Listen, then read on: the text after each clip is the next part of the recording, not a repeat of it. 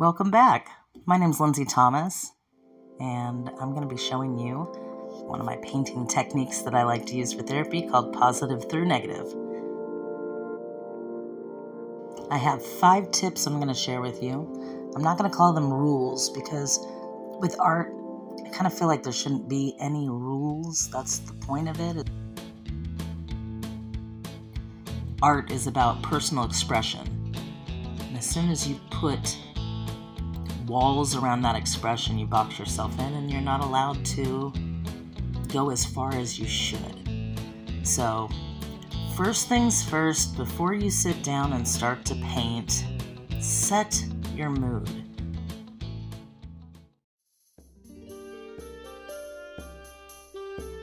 That means something different, not only for everyone, but also for every time you sit down, because I don't know about you, I don't always feel the same.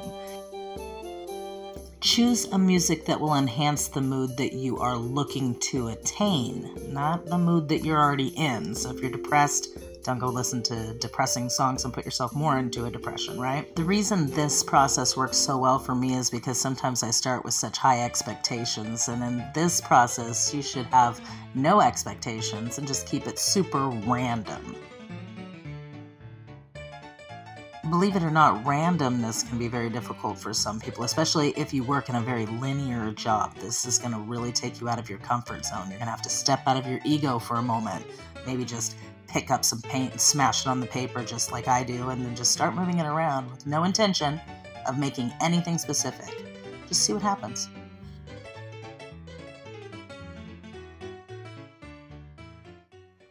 Think of your page as a playground. Just have fun. Mix up the colors. See what happens when you put wet colors on wet colors, or see what happens when you put a color down, let it dry, and then put a wet color over it. You can find out all kinds of funky new things that you can do. It'll be awesome.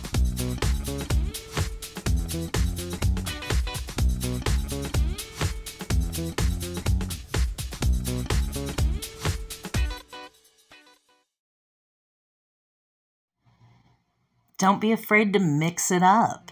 You need to explore your colors. You're not going to know how to put colors together in the future if you don't start somewhere. So if you really want to start watercolor painting, but you've never done it before, and you don't know how to start, and you don't know where to start, and you don't even think you could probably paint, a sunset because it would just be too much, too overwhelming for you.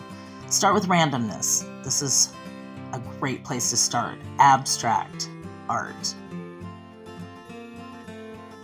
Find your own abstract technique. I found mine actually because I was painting really sloppily and I had paint that was dripping on the paper and I needed to pull it. And so I started pulling it and putting it into another space that was right next to it. And before you know it, I have this very interesting array of colors that has developed itself through the process that I didn't necessarily think about beforehand, but it comes out really cool. And sometimes, like right there, I pushed it up too close and it actually touched the other space. That's fine, let it do it, whatever. It's apparently supposed to do that, so just go with it. Leave your empty spaces. Other than that, you shouldn't worry too much about where things are, what shapes they are, just making sure that you're leaving some crack of space, empty space, negative space. It's going to make all the difference. It's going to make it look sort of mosaic. It'll kind of have a stained glass window look to it. And so just play. I mean, this is your playground. Like I said, play around. Do whatever you want. There's nothing predetermined here. That's the purpose of it. Wait and see what happens. Be surprised.